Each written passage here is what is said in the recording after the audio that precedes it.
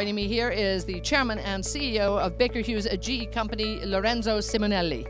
Thank you so much for taking the time, and I guess we have to say congratulations.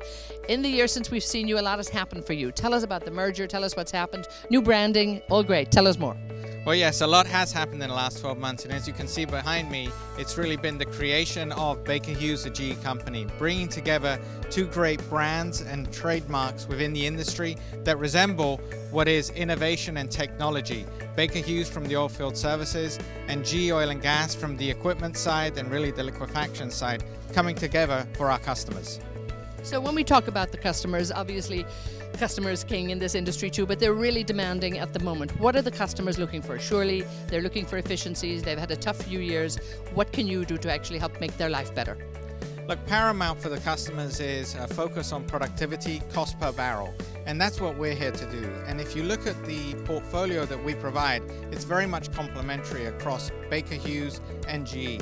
We've got a full stream offering. That means we can go from the upstream, midstream, and downstream and take out the inefficiencies within the actual passovers from upstream to midstream and downstream. And also associated with the new technologies that we're introducing is big data. Using big data to actually drive better outcomes. That's our focus, is cost per barrel, making it more efficient for our customers as they seek that productivity outcome. When we look at the industry at the moment, is digital the new future? Is this what everybody really has to get on board? And of course, GE always, and Baker Hughes, I mean, the Baker Hughes at GE, I must get my branding right. Pulling this together, I mean, the digital future, the digital oil field, this is what everybody's talking about. Are we there? Look, we've still got a ways to go. It is an aspect of the way in which we can continue to transform the industry and take it forward. There is no doubt that this industry still faces challenges, and as you look at inefficiencies, the oil and gas industry is 2 to 3 times more inefficient than other industries. Our quest is, through new technologies, advances in materials, and the usage of big data, really to drive those efficiencies. Big data is part of it, and digital oil field was about just capturing data. Now it's about using that data and making informed decisions. We only use 2% of the data that's actually captured. What we want to be able to do is now build algorithms that drive better outcomes, bring down non-productive time, increase production. You can see that with what we're doing in our projects with BP, for example, in their plant operations advisor in the Gulf of Mexico.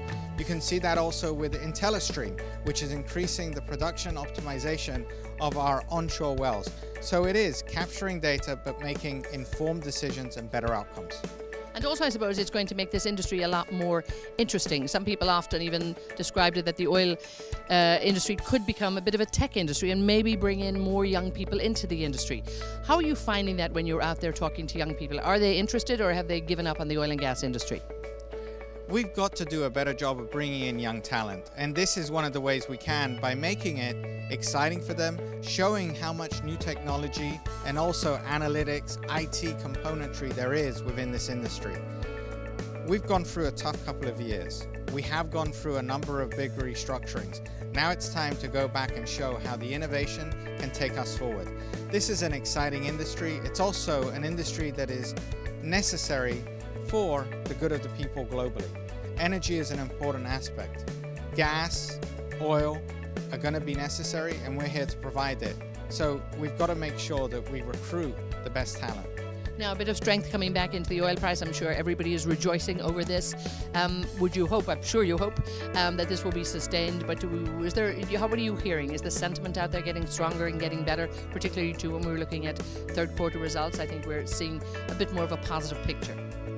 Look, clearly 60 is better than 20, and you are seeing some people with a little bit more positive momentum, and obviously the movements that OPEC made over a year ago are having some impact. Demand is still good. It's still early days though, and as you look at the outlook for 2018, what we're looking for is more sustained progress in the price outlook so that capital expenditures and projects start to go forward. That's really what we need to see from the oilfield services perspective, is final investment decisions. Again, we're hopeful for the long term. We still very much believe in the gas outlook and also oil coming back, but I'd say 2018 is a year in which we've got to see sustained price. and great to have you here as always at ADIPEC 2017. You've been talking with many of the other CEOs, you've been talking to the ministers, you've been talking to your peers here. What's the sentiment, what's the feeling with this ADIPEC? Hands down, this is a great event. My compliments to the organizers. ADIPEC has been able to really gather the world's leaders in this industry. When you look at the opening today, you look at the different panel sessions that have taken place. This is a discussion about how the industry moves forward. And there is an aspect of optimism. Through the downturn, this industry has become more resilient. It's also become more innovative. It knows it's got to continue to evolve and change. And ADIPEC is a forum by which we can have those dialogues. So glad to be here, and also glad to showcase Baker Hughes, a GE company.